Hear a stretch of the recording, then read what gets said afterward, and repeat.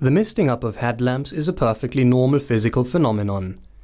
When and how much condensed water will collect on the inside of the headlamps is governed by various factors, such as temperature, air humidity, and ambient conditions.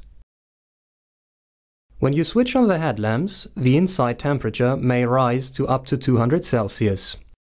As temperature rises, the air can absorb more moisture, here depicted in blue.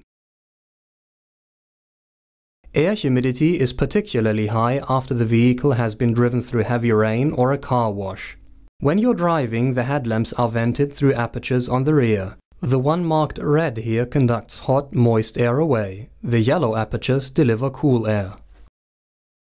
The temperature starts to drop again and the air loses some of its moisture to the environment. That moisture collects as condensed water in those places which are coldest, that is, on the headlamp's lenses. If you switch off the headlamps now, temperature and air humidity inside the headlamps will continue to drop.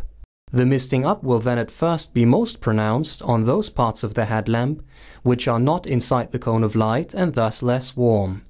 If you switch the headlamps on again, the inside temperature will rise again. The air can now absorb more moisture again, including the condensed water on the lenses. The condensed water on the headlamps dries. Result, the mist on the lenses disappears. So there is no occasion to replace the headlamps, as this is not a case of leakage. Also, the condensed water affects neither the headlamp's action nor their service life.